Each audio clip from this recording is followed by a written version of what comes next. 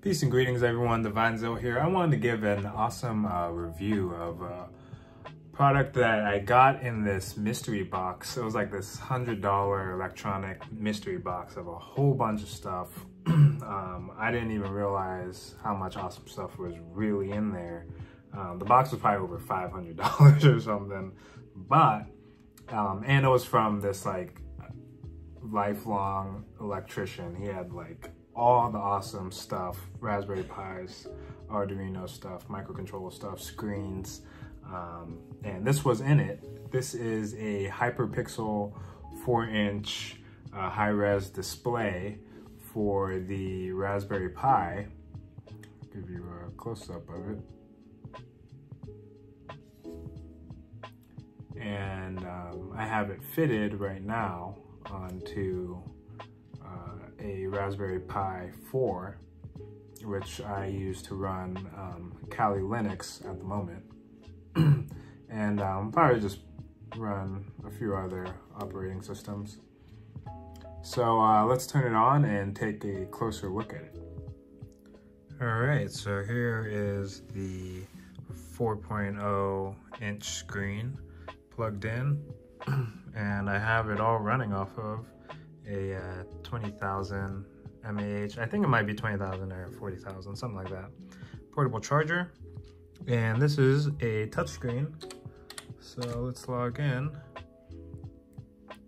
Yeah, the touchscreen is super nice. The screen looks super crisp. I have a Motorola, I think G Plus or something like that. Probably like a 6-inch phone. But just for comparison, yeah, screen's super nice. I really enjoy the touch screen on it.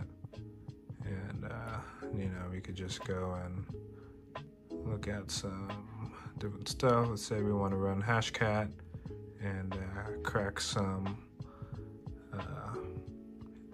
Wi-Fi handshakes.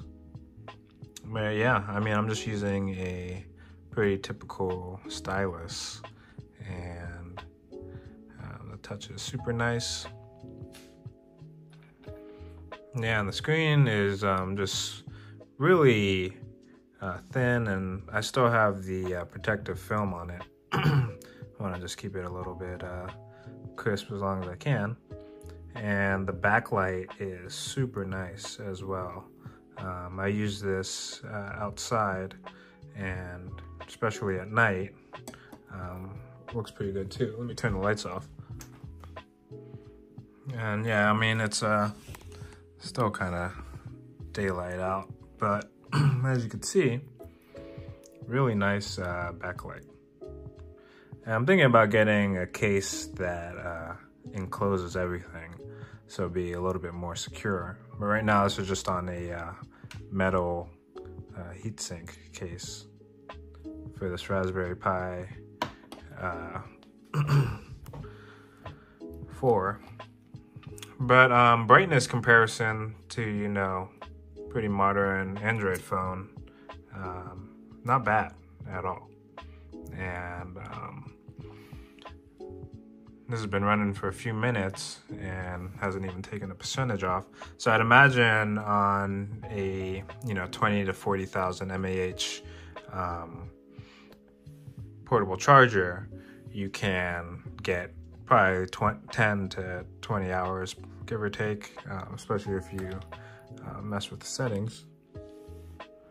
So of course, let's do a YouTube test. All right, so let's check out a YouTube short. Now, of course, the video streaming is not the best, but, you know, it's something. And yeah, that's the touchscreen. All right, so this is the actual display, the HyperPixel 4 high-res, and you can get it at the Pimoroni site, Amazon. I'll put a link down below.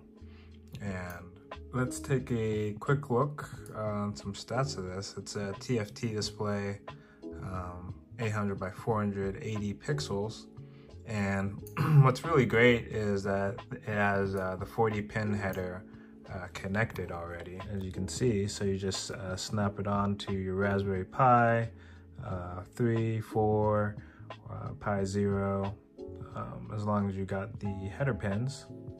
And yeah, they have the software you could download, and there's a lot of documentation, you know, especially they made a new update, so you just change the config file on the boot, and this allows the screen to be captured, and you can rotate the screen.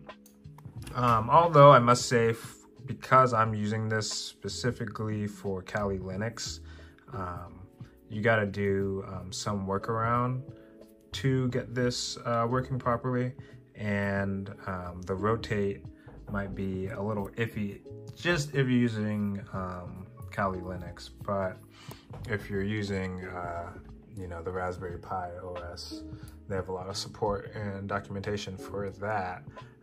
But using it in the portrait mode is good enough for me. But yeah, please check them out. Pimoroni, they got a whole bunch of other really cool stuff as well. So that was my quick review on this HyperPixel touchscreen. I highly recommend. It's really awesome. A lot of different applications. You know, especially because I want this to be a portable cybersecurity hacking device. I needed a pretty nice screen. I mean, this is pretty bougie. It is a little bit more expensive, but I think, you know, you really can't beat this quality, especially compared to, you know, a cell phone, especially if you know, you add in maybe a SIM card module and maybe a GPS module. You know, you could have a pretty full-fledged, you know, Linux-based phone. You could probably even, I mean, not probably, you could put the Android OS on here and make a lot of cool communication type applications with that. You know, this would be a really cool device for like a kid, so they could learn, you know, coding or cybersecurity, or just computing in general. You know, it's a fun little device. You could maybe even make it like a drawing pad, digital drawing pad of sorts. But for my use case, it's perfect, super light, really sleek, lots of support. Well, just perfect. It's just to, you know, plug it in, and you're pretty much good to go once you install the software. And yeah, I highly recommend. Definitely want to try putting this as well on Raspberry Pi 0 as well. You know, that go on really perfectly. As you can see, the Raspberry Pi is, you know, a fraction of the size.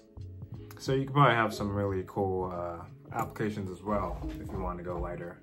But once again, check out Pimoroni, and yeah, hope you enjoy this video.